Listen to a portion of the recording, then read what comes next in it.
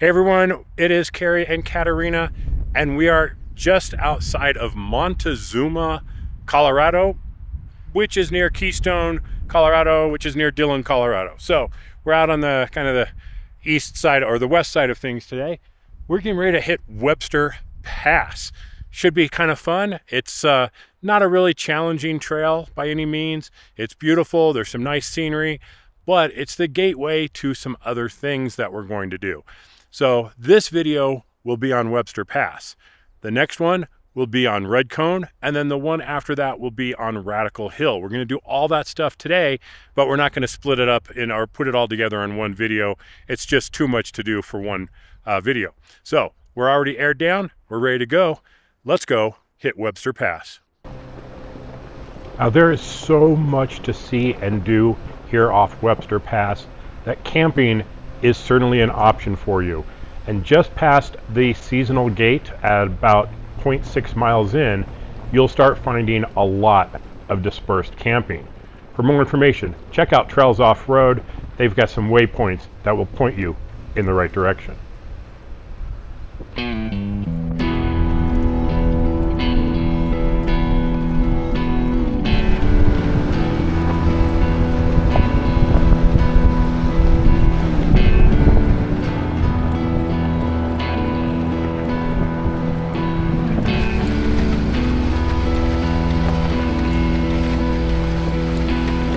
Webster Pass is a historic mountain pass located in the Front Range of the Rocky Mountains in Colorado. Its history is intertwined with the state's mining boom and early transportation routes. Before European settlers arrived, Native American tribes used the pass as a route through the mountains. They likely traversed the area for hunting, gathering, and trade. In the 1860s, prospectors discovered the pass and began exploring the surrounding area for mineral resources. The pass was initially known as Handcart Pass due to the miners who used hand carts to haul their equipment up the steep slopes. While they found some gold, it wasn't enough to sustain a major mining operation. In 1878, the Webster brothers, working for the Montezuma Silver Mining Company, constructed a toll road over the pass. This road provided a crucial link between the Snake River Valley and the Hall Valley areas, connecting mining communities and facilitating trade. As the pass became more accessible, a small town named Webster developed nearby. The town served as a shipping point and a hub for miners and travelers. However, with the construction of easier routes over the Continental Divide, Webster Pass gradually lost its importance and the town eventually became abandoned. Today, Webster Pass is a popular destination for outdoor enthusiasts. It offers scenic views, hiking trails, and opportunities for off-road driving.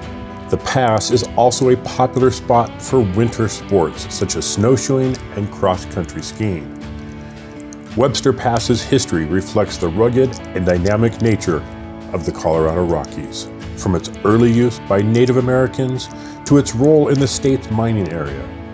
Its legacy continues to inspire and attract visitors to this beautiful mountain region.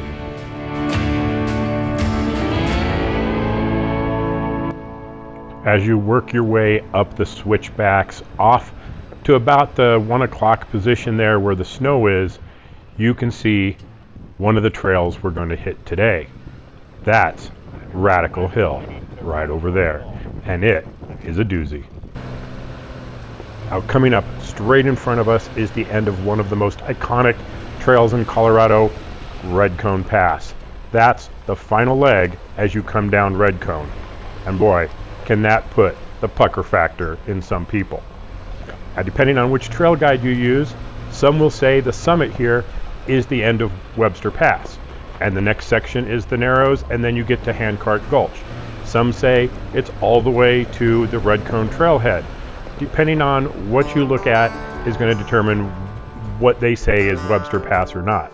For us, we're going to go down the switchbacks, which some people call the Narrows, and we're going to head down towards Red Cone.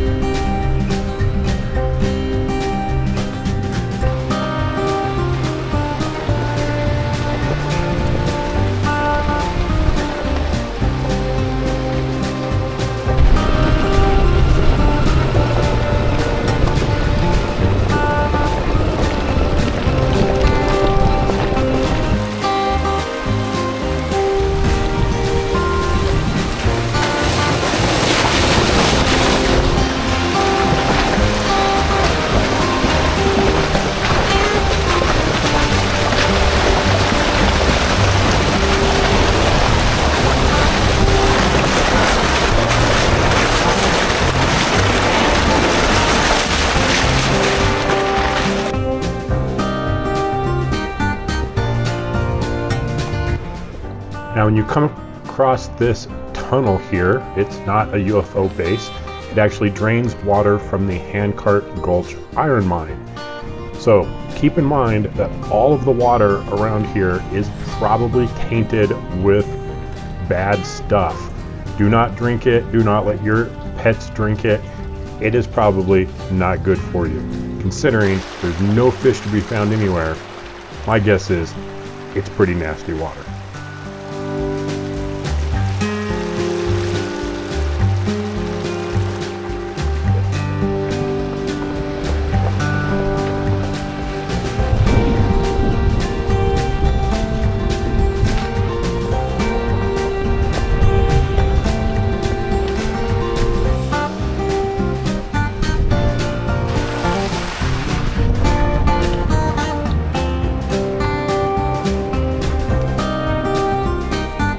Look at the size of that thing.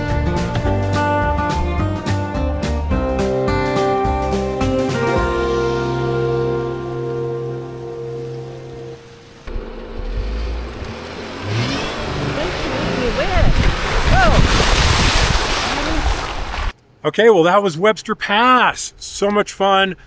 Not a very difficult trail. So if you're looking for something fairly easy, go ahead and try Webster Pass. You know, we went all the way down through the Narrows. That's kind of sketchy if you're not used to shelf roads and some off camber. Just take it nice and easy. Slow through there. You'll have a lot of fun. Then we go through the forest and over to Red Cone, which is what we're going to do in our next video. So, you want some more footage from here? You want to see Red Cone? Maybe you should subscribe so you don't miss our next video. Check it out, Red Cone Pass, coming up soon. From Katerina and myself, stay safe out there. We'll see you on the trails.